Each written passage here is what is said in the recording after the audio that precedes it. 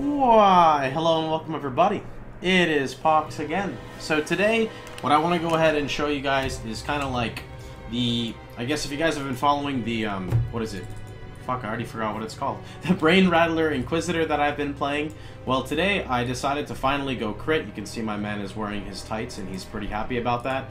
With our Brain Rattler. And ended up 5-linking it and 5-linking my chess piece as well. Going CI, pretty much getting everything that I said I was going to get done with the character accomplished. But I do have some bad news, and then some good news, and then some bad news again. So this is my guy in Hideout, if you want to see. I've got Discipline, Hatred, and Purity of Lightning. My crit chance is actually not too bad. It's 40% chance before my Vinctar. Vinctar puts me up to 43%, and then a Diamond Flask almost kind of, you know, puts me like really high, basically where I need to be. I still don't have any jewels on my character. Like, I have efficient training, which is not even going to be needed. So I've got 1 jewel, 2 jewels, 3 jewels, 4 jewels, 4 jewels open. That's a ton of damage. 5 jewels actually here. There's quite a bit of damage I don't have on my tree yet, and I can get up to 10k ES. So that's the character that I have right now. So I'm going to go ahead and demonstrate and show you guys this character. And I do want to start off by saying that I do not like this character. The damage is more than fine, but it does not have the survivability that I'm looking for. And I'm going to respec my character into something that will work. So let's go over the links really fast. I was originally Cyclone. The problem with Cyclone is the AoE on it was terrible because Cyclone doesn't really need AoE. What it needs that's more important is weapon range. Weapon range you can get on the tree and whatnot is extremely important for Cyclone. You can find it like here, for example, +2 melee and unarmed weapon range. Now, I decided instead of Cyclone, I wanted to try out a couple skills, so I tried out Ground Slam. I tried out I did not try out Lacerate. I tried out Ground Slam. I tried out I don't know if you can lacerate with a mace. Sunder. I tried out Earthquake. I tried out Sweep. And you want to use this with physical skills, not conversion skills. You could do it with things like Glacial Hammer or Ice Crash or etc. The problem with that is, like, why would you use a Brain Rattler? Then there's no point. Like, just use something else. So that was the kind of testing I decided to go through, and I came to the conclusion that Earthquake was by far the best, and it was. So what I've got at the moment is Earthquake, Weapon Elemental Damage, Increased Critical Strikes, Fizz to Lightning, and Less Duration. I do not have increased AoE, which sucks. That's kind of like why I didn't like Earthquake, because you pretty much need to have a 6-link, or else it doesn't really feel right. So I'm going to use increased AoE up until I get to Vol. I also have, again, the Earthquake, what is it? Sorry, I've got a quality Less Duration here, and I have on my helmet the 30% reduced Earthquake duration. Alright, so that's pretty much going to be it. I'm going to show you guys it, and then I'm going to tell you guys what I'm respecing to and whatnot. In terms of surviving Reflect, I do have Cast from Damage Taken, Warlord's Mark. Pretty sure that's not enough, and I'm pretty sure I will die to Reflect at some point. Also, I should be using an Ice Golem, but my Ice Golem died because I deleted it by accident, and I have to go buy another one. So that's kind of something that we're going to have to work towards. It's the Ice Golem fund.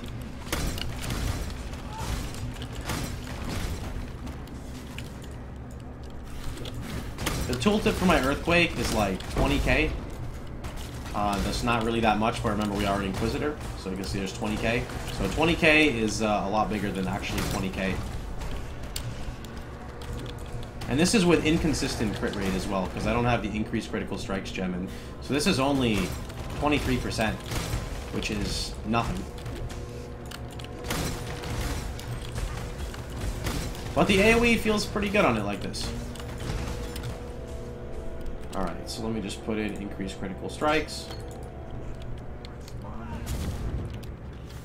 That's an LA Reflect, so that's a little questionable. I don't want to hit that.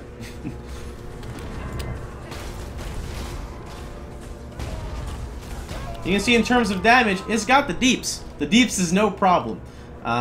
So that was kind of the character. I just wanted to show you guys a little bit. I don't want to do maps or anything because I swear to you, I'm really scared to play this character in hardcore. I feel like it's going to die to Reflect. Even though I know I have Victor Flask, it's still like I've seen my ES just spike like crazy. So I decided that you know, there were too many like restrictions on the gear. So what I'm gonna do is I'm gonna drop Charisma and drop Volpact and drop this whole section here, and I'm gonna drop Ghost Reaver, and instead I'm gonna pick up Shaman's Dominion, which gives me an insane amount of damage because it'll give me crit multi, Shaman's Dominion, which is crit chance and crit multi, and then I'm gonna pick up Double Totem and go Warchief Totem. Now, before you go Resident Sleeper Dan's game Warchief Totem, because that's what I thought at first, I didn't realize actually that it's going to be fun, because my Warchief Totem is going to have insane amounts of AoE. So let me pull out Less Duration and put in like melee physical. So this is not an accurate like thing of it, because this is not the links. Actually, I don't have any nose in the tree, actually. That's the main thing. But the one really cool thing about Warchief Totem is that I just rolled a 12% increase in Sessional Warchief Totem radius. Actually, I bought it and I rolled it. And I want to show you guys this totem. I'm going to go to like Act 1 normal here to show you the AoE of it. And you could potentially use like a Beast First Showl, but I think that's way too YOLO, because that's like so much less energy shield. And I'll still keep this amulet even though it won't work for it, because I'll still get super AoE. So let's check out the full AoE of this totem. That's like a pretty big amount. That's like, I'd say it's pretty fucking decent. And Inquisitor still synergizes with it pretty well. So I think it's going to be a lot of fun. I think it's going to be cool seeing a totem shatter and shock everything. I'm kind of excited for that. Because I don't know, I felt it was just way too risky. Also, I get to drop Vinctor, and instead of Vinctor Flask, I get to run a Taste of Hate, which is even like more damage. Well, not less necessarily more damage than a Vinctor, but it gives me my totems the ability to freeze even better because of the extra damage, and it gives me more mitigation. And I'll just chain like Ball Disciplines to keep my ES up. Anyway, that's pretty much about it for the video. Hope you guys enjoyed it. If you did, feel free to like, share, and subscribe. And remember, you can catch me streaming live every day at twitch.tv/Pohx. Hope you guys have a wonderful time, and I'll see you boys all tomorrow. Take care, everybody.